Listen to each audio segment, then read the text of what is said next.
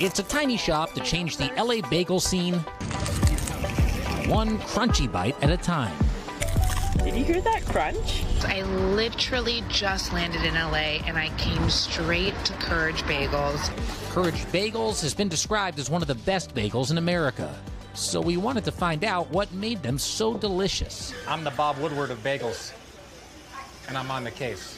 And discovered the success of Courage Bagels has surprised even owners Chris and Ariel Moss. It's crazy. Ariel's super competitive. We aim high. We aim high, always. What do you say to people who say there's no way you could beat a New York bagel? We're definitely not trying to beat New York bagels. We just wanted to try to make our own thing that we love. We want to make our dream bagel. And by all accounts, the dream of making incredible bagels with the freshest ingredients has become a reality. Is this what you intended to create?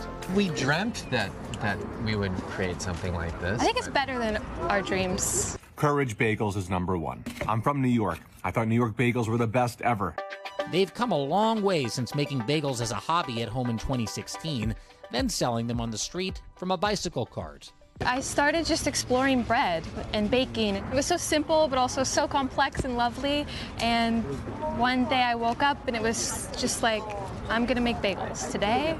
And then we never stopped. It was an impressive hustle. Like, she would ride around. It was courageous. It was a kind of an amazing thing to watch her go out on the street and pull up at a light next to someone in their cars. Bagels, you know. I was like, Is that why it's called Courage?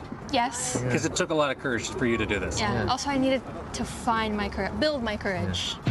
That commitment has paid off. Long lines of people from around the corner and many from around the world often wait more than an hour to get their fix, including most weekends when I'm home, me and our kids. Someone just came from Israel Australia and she was like, I came to come here. And we're like, pressure. Just to come to get a bagel? Yes. That must feel like a lot of pressure. Right? some of our favorite customers are definitely the locals and also people who just kind of wandered in. When you see the line stretched down almost to the next block, what does that line mean to you? More often than not, we hear stories that people are meeting people in line. They're having fun. It's part of the experience. An experience that comes at a price. This is a $13 half bagel. This one is $9, and this entire bagel costs $19. Well, real food is very expensive to produce. We try to always keep things on the menu that are accessible to everyone. You know, something that's $5, $4, $7. You can get a pretty solid meal. You can see through the window. You're boiling the bagels and you're baking the bagels. But is it fair to say that there's a little bit of a secret recipe going on here? Oh, yeah. 100%.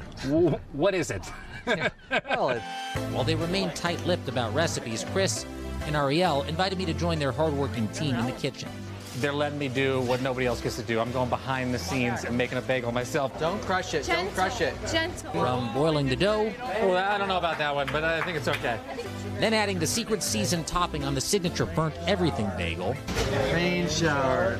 to witnessing a masterpiece come straight out of the oven. Oh, yeah. Great. Bravo, bravo. Yes.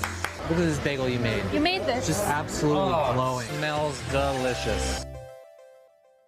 I'm going to keep it simple. It's insanely delicious. I'm probably going to go there as soon as we're off the air. Next time you guys are in L.A., come on out, please. All right, Don. Yeah. Get us I'd like the to have them hookup. here. We'll have to eat that. They look delicious. They really Can't did. wait. So good.